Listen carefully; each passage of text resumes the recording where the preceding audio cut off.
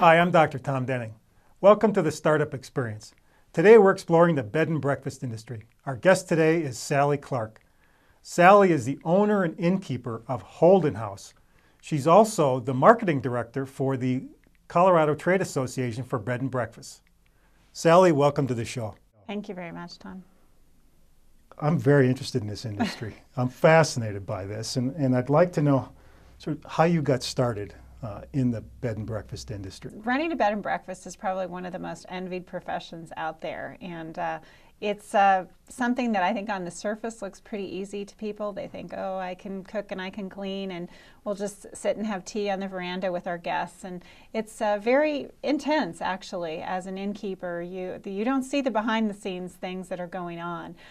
We got interested, my husband Welling and I, got started because we wanted a change in careers. He was in the Navy. I was running a medical office for terminally ill patients, and thought that it was time to move on and to do something different in our lives. And so at the time we decided to do this, we did intense research. We took seminars, we took hotel motel management courses, we certainly researched the industry, stayed in a lot of bed and breakfast, chatted with innkeepers, spent consulting time with them in order to prepare ourselves, and really enjoyed the research part probably as much as we've enjoyed running a B&B for 25 years.